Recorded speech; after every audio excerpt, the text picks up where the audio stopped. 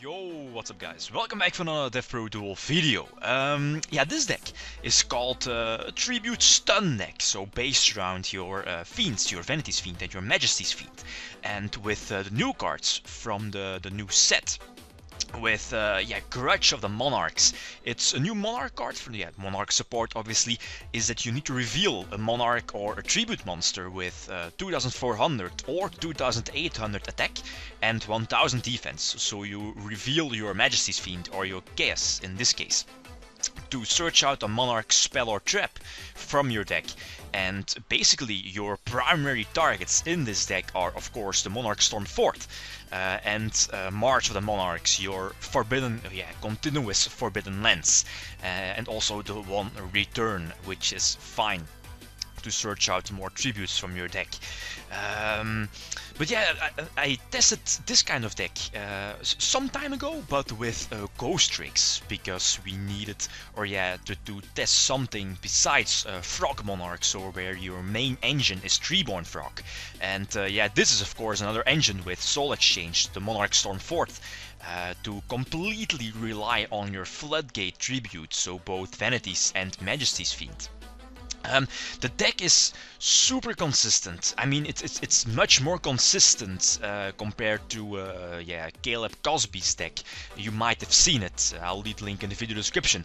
But now with the addition of the Grudge, Grudge of the Monarchs, the deck is so consistent to search out your Monarch Storm Fort or your March. March is a super ridiculous card that you can protect your Vanity's Fiend and your Majesty's Fiend against pretty much everything, against Breakthrough Skill, Dimensional Prison, Bottomless Trapple, and so on. Roll Degree is super important against cards like Wing Blast, Karma Cut, what is it called? Skill Drain. Skill Drain is a big threat for this deck. But yeah, again, two-parter, all the different decks. I'm testing against Necklots, against Clive Forts, Girgias, and Satellanites. Yeah, indeed. So this is part 1. Yeah, enjoy the video. Okay, so the first duels are against Neckloth. I think he's playing my build, or he made one change, one adjustment to the build. He gets to start. He almost with a very good hand, of course, with Nyorla. Also, thanks to his Galedomir, he was able to ritual summon his Unicorn to search everything out from his deck, pretty much setting up for next turn with his search in hand, and also the Brionec. But I open very well with March of the Monarchs. He has MST, pretty much one of the only outs against March in the deck. And if you can back up your March with Vanity's Fiend or Majesty's Fiend, that's most of the time good game against the decks, against the top tier decks, against Shadows for example. Depending on which Fiend you put on board and also which counters they have, like Dragon or Wing Blast. So it's not 100% good game, but the combo of your March and either Vanities or Majesty's Fiend is just it's very, very good. So I easily win the first game thanks to Vanity's Fiend. I don't think he plays a lot of outs in his main deck to Vanity's Fiend. So the moment I put Vanity's Fiend on board, it should be game over, unless Darkhold and Raigeki, of course. So again, pretty much the same. Have already opened with 2 March and activate my Soul Exchange. I can't activate Grudge since Vanity's Fiend has 1200 defense, so not like Majesty's Fiend. But yeah, thanks to thanks to both March on the field, my Vanity's Fiend pretty much cannot be destroyed. I cannot special summon. And they can also not be targeted by card effects, so no breakthrough skill, no prison, no pretty much everything. So again, thanks to the Floodgate card, thanks to Vanity's Fiend, I can pretty much lock up that duel.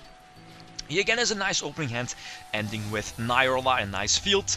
So activate Grudge, reveal the Majesty's Fiend, and to search out the March, I believe. Yeah, so activate March.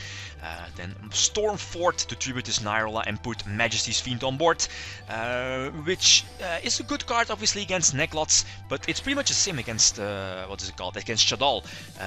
They can easily attack over it with their fusion or ritual, but they need to invest cards, and because of Majesty's Fiend they can't activate their Shadals or their Shrit if you're playing against rituals, of course. So they need to invest cards, and that's good, obviously. And I, yeah, pretty much lucky top deck into Vanity's Fiend. And again, as I said before, I'm not sure. I don't think he plays a lot of outs against Vanity's Fiend. Yeah, pretty much I think only Dark Hole and Raigeki. So he needs his side deck. This is one of the duels where you need your side deck. Because this kind of tribute stun deck is super consistent. It's indeed very consistent.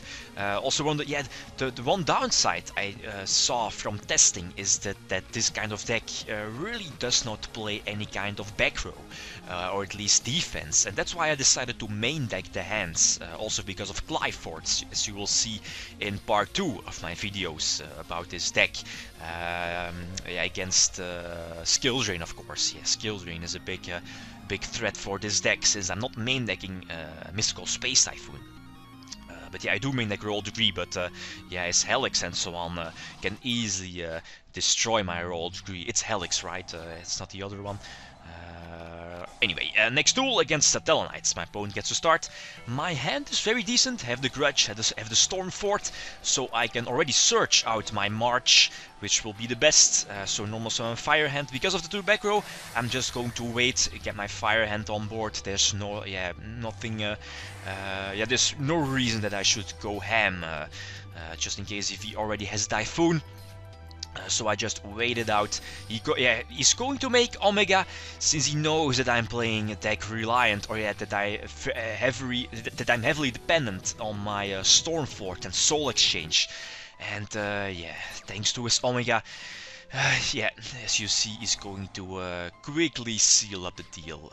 His Omega is unaffected by spells. So the second one is irrelevant. It doesn't matter. And I scoop it up.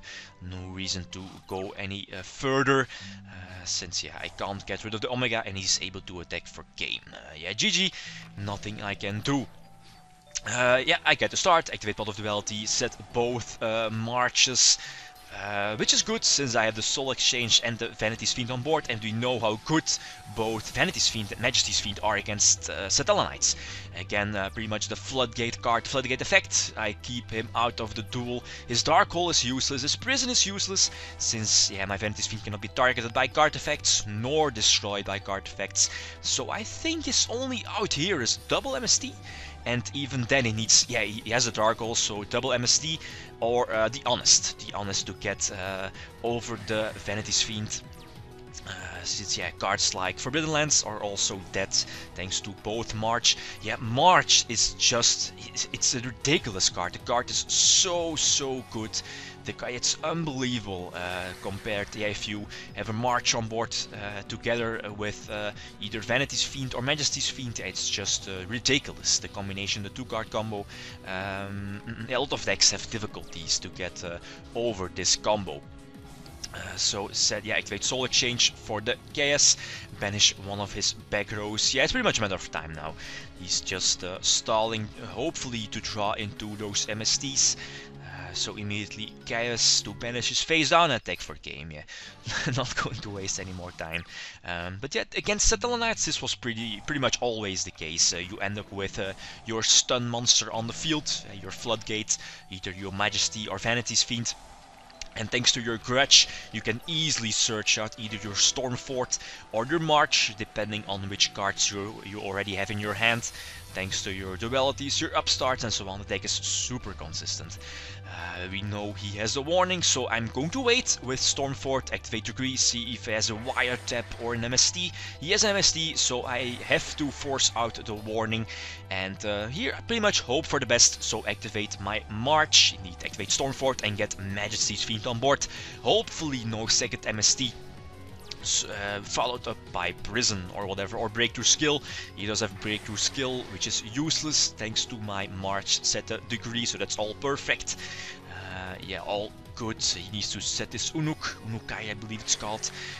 Keep the Ice Hand in hand, just in case if he has an out.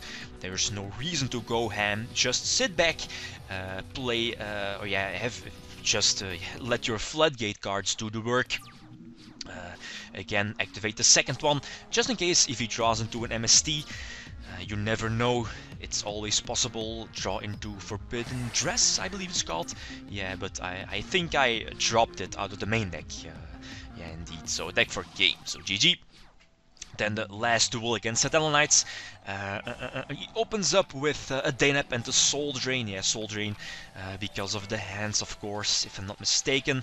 Then look in my hand, normal summon Karkadi and have the roll degree set, which is all good. Yeah, both March in hand. The return of the Monarchs, the one text return is fine to search out more tributes, but yeah, no Soul Exchange and no Stormfort, so that can be a problem. So I have to set my Ice hand here. They have the roll degree also set up. Yeah, maybe you should have gone for Dweller. But yeah, then again, he was probably thinking, okay, I have the Soul Drain, I can pop his monster and have the Soul Drain as a backup. But yeah, now I have the Fire hand, so I'm going to Suicide Crash into his Deltaros to destroy it and attack over his monster. His altar is special summoned in attack. I think he can special summon his altar in defense, right? But yeah, it didn't really matter that much, so attack over his monsters. Yeah, activate all the continuous spells, activate both March and the return, and get that Vanity's Fiend on board to completely block him out of the duel. Again, I think the Honest is his only out, or yeah, again, double MST, followed up by a Destruction card on my Vanity's Fiend, so activate Stormfort to put Majesty's Fiend on board. Also, yeah, blocking the possibility of him having Honest. And yeah, this should be the game always. There is little he can do. He reveals a Dark Hole, but yeah, thanks to March, the Dark Hole is not going to save him. So Druid for Chaos, target is back, yeah, target is face down. Search a Majesty's Fiend from my deck and attack for game. So GG. Yeah, the combination of your Vanity's Fiend or Majesty's Fiend compared with, yeah, combined with March of the Monarchs is just so powerful. So yeah, this was just a few duels against Satellite Knights and against Neclots. The next video, part 2, will be against Glypods, Glyforts, and Girgias, indeed. So yeah, I'll leave the link to part 2 in the video description. So again, if you have any suggestions, yeah, there's also Mega Chaos in the extra deck. I'm definitely going to test it out in the near future. Yeah, guys, that's it. Thanks for watching, and feel free to leave a comment or like if you enjoyed the video. Lead Team signing out. Peace.